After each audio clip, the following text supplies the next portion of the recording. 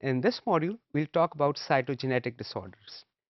Cytogenetic disorders basically are the disorders in which there is a structural abnormality with the chromosome. We are familiar with what chromosomes are, and these structural abnormalities are generally visible through a microscope.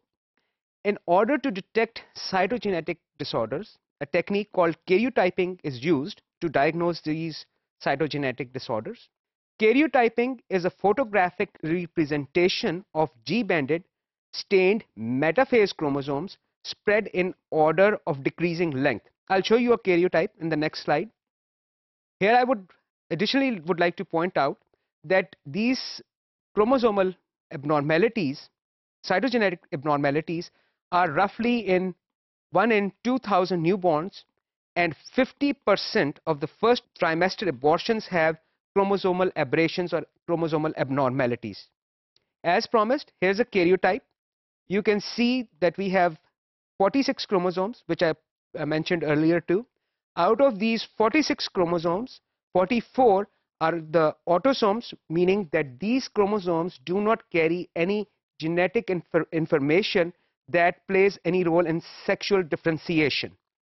The sex chromosomes are X and Y. Men have one X chromosome and one Y chromosome, whereas females have two X chromosomes. So if there's an abnormality, we'll look at some of the abnormalities chromosomes can have later. But here I would additionally like to point out the chromosomal nomenclature. First of all, we look at the position of the centromere. We know what that is. We have already learned about that. Chromosomes can be classified into three different groups for human chromosomes.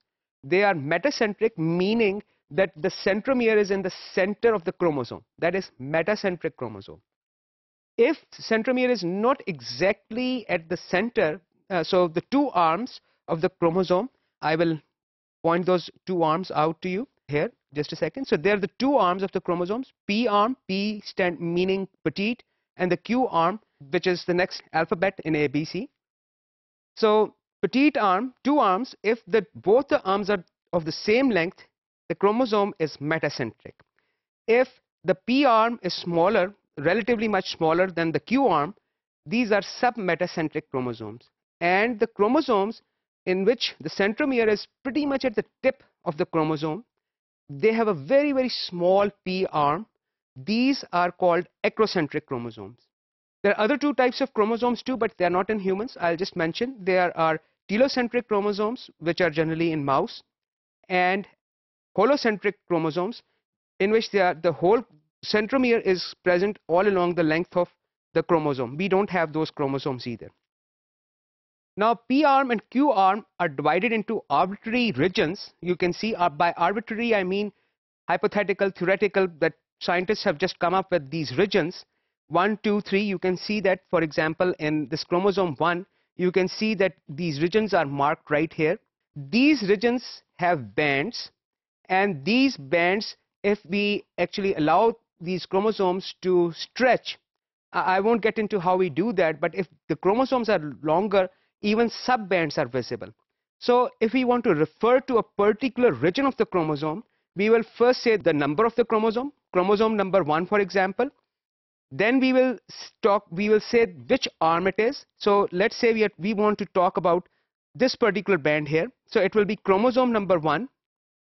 And then we will say the Q arm or the P arm. In our case, it's the Q arm. And then we will say, okay, so which region this particular band is. Then we write the region number and then the band number. So this is how basically you refer to a particular region of the chromosome. Now let's move forward, and we will talk about chromosomal abnormalities, types of chromosomal abnormalities. An exact multiple of haploid, which is N, which is the number of chromosomes in a gamete, a sperm or egg, is exact multiple is called a polyploid. 2N is the number of chromosomes in our autosomal cells or normal cells, non-reproductive cells. So polyploid organisms or polyploidy is basically referring to complete addition, an extra set of chromosomes. So if someone or some organism has 3 times the N, it will be called 3N. or 4 times the n, it will be 4n. That is polyploidy. A chromosomal number that is not exact multiple of n is called aneuploid. Aneuploidy can result from non-disjunction of homologous pair of chromosomes in first meiotic division or failure of chromatids to separate in second meiotic division. This can result in monosomy or trisomy, 2n-1 or 2n+1 respectively. I would just like to remind you again, there's meiosis, that here we see meiosis in which there is non-disjunction, and you can see that some of the gametes, 2 gametes have extra chromosome, these gametes have an extra chromosome, and these gametes have 1 less chromosome. So this is a type of aneuploidy. This would be n-1, 2n-1, and this would be 2n+1.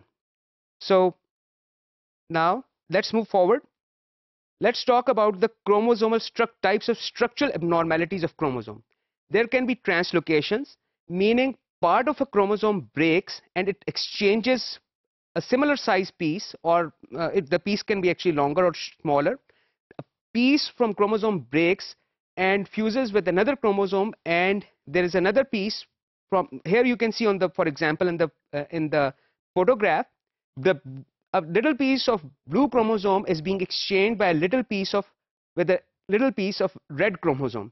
So this is balanced reciprocal translocation. There's another type of translocation in acrocentric chromosomes, which is displayed in the right beneath it.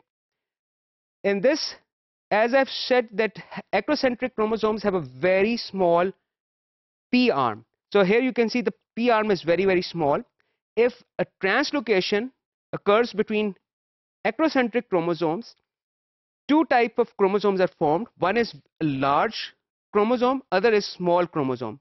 Generally, the tips or very tip or the small arm of the acrocentric chromosome is coding for RNA for ribosomes.